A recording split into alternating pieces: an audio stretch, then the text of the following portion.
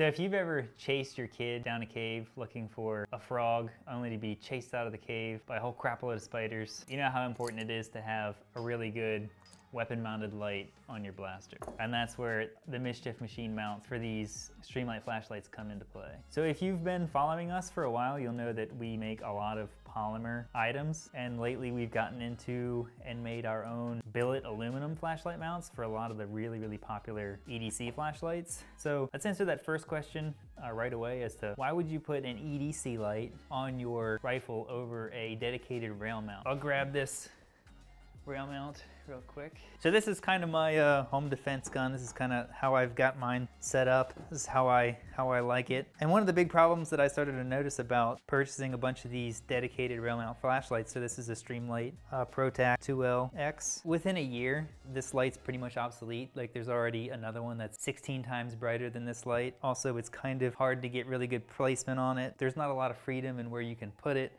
unless you invest in a bunch of like scout mounts, all kinds of other knickknacks. You got the cord to deal with. So it gets a little messy, it gets a little bulky, and then it just gets outdated really quickly. What we decided to do is to take all of Streamlight's really popular flashlights and make dedicated MLOK mounts that are designed to tuck into even the tightest rails as tight as you can possibly get it. So that's just right up against that rail. There's almost no clearance there. So if you want to put a backup sight here, what you're going to want to do is you're going to want to slide the mount back a little bit and then push the light further up in the mount, and it'll give you a little bit of clearance for a decent quality aluminum mount. The really heavy like Magpul M-Bus Pros, the really bulky plastic ones don't really fit very well.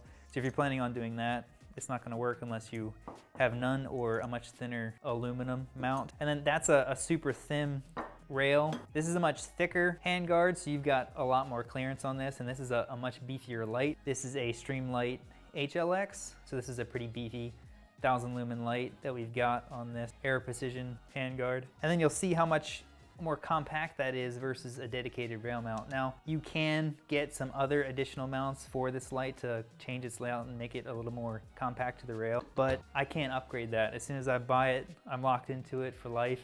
If I want a better light, I have to get a whole entire new mount and replace it. So we've got options for almost all of the ProTac line, and we're constantly adding ones as people request them more and more. We suggest that you use the small one like this Streamlight USB. It's really good on like pistol caliber carbines, not a lot of recoil. It's not really a duty rated like weapon light, but it does really well on pistol caliber carbines. And then once you step up to these larger flashlights, these are much better suited for your dedicated home defense rifle, your semi-long range tactical rifle, your battle rifles. So if you want to get a light on, say, a battle rifle, you want a nice big beefy light like this 1000 lumen rechargeable Streamlight HLX. It'll really throw that light out along a pretty good distance so you can identify your target at a nice decent range. And that's the most important thing, is not just the light, is can you identify what you're pointing your rifle at. Obviously we're adding more models, so we're gonna go after some Fenix lights and any other semi-popular lights in the future we'll probably add to our lineup. So some of my favorite lights are the Polytac X. So this is a rechargeable battery you can throw in here. I really like how much throw this light has. So adding this mount onto, you know, some of your cheap extra backup lights is a really awesome option. For your other smaller, say your truck guns or some of your sub guns that you really want some decent light on, we've got a mount that's a dedicated mount for the Streamlight Macro Stream. So that's the one that's a little bit larger than their first Micro Stream. So you can just pop that out, recharge it.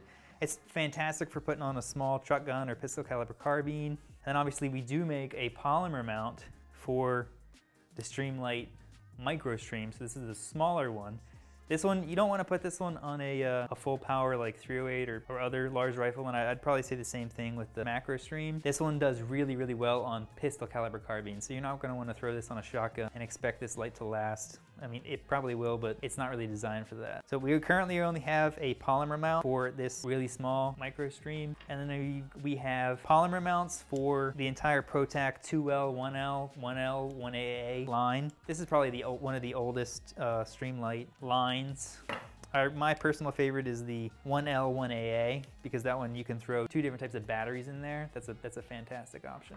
And then for your larger lights, we have 2 different versions of the HLX. So these are perfect for your duty rifles or your battle rifle setups, because they've got an enormous amount of throw. You can really identify a target at a pretty decent range with these larger rifle lights on there. If you're interested in any of Mischief Machine's products, head over to mischiefmachine.com.